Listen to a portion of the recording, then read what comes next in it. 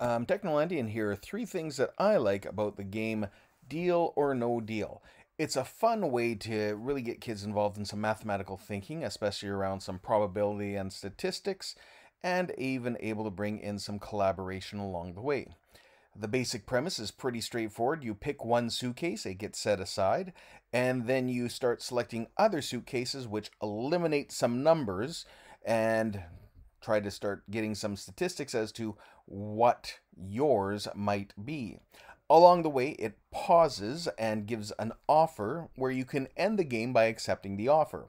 This is a fun part to involve the whole class with because, first off, you get to pick one number and then you go around and people eliminate some numbers as we're going through. When it comes to the offer, it's also a great chance for students to decide, is that safe enough time to stop the game and take what's being offered? Start looking at some of the probability of what might be left on the board and what you might end up with. It's also fun as the offers to come up with to start talking about what that could mean in real life applications. If you were to get a $97,000 offer, what might you do with that kind of money in that situation?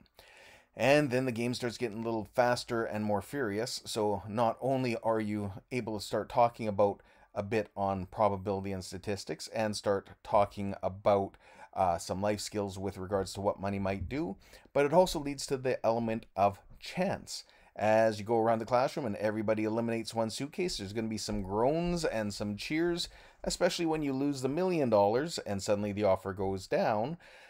But then you keep going and somebody will eliminate the penny and the smaller amounts and your offer gets bigger.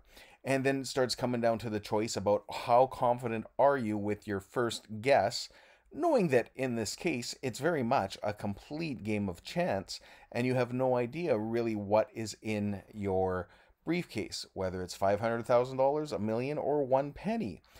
And the nice part is it's not real high stakes world. Instead, it is a lot of a gameplay where you get to play around and feel when is the right time to get out of the game.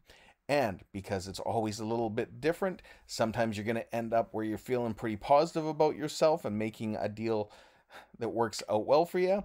And at the same time, if you end up with a penny, no harm, no foul. So a fun way to start talking about statistics, probability, bring in the element of math as a fun community game, and then individual challenges and see who can end up leaving the game with the best amount of money. I'm Technolandy, and those are three reasons why I like Deal or No Deal in the classroom.